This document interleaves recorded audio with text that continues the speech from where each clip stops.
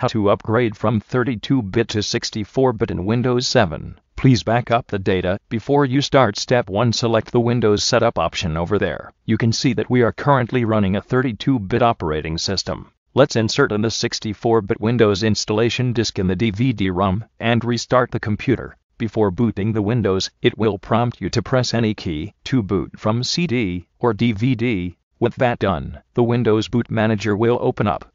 Over there, we will select the Windows Setup option and proceed with the process. Step 2, set basic settings for Windows installation. Next, the Install Windows screen will appear on the screen.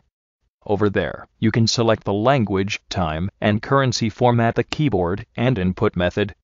Let's keep the default settings as it is for now and click on Next to move on with the process. Step 3, Install Now button in the next window. Simply click on the Install Now button to start with the process. Step 4, agree to the license terms. Next, you would be required to agree to the license terms and agreements before moving on with the process. Step 5, choose the upgrade option. You would be asked for the type of installation you want.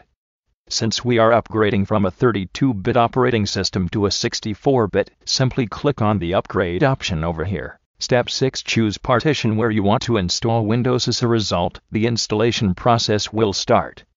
Simply select the same partition where the previous Windows was installed. Thanks for watching. Do not forget to hit subscribe.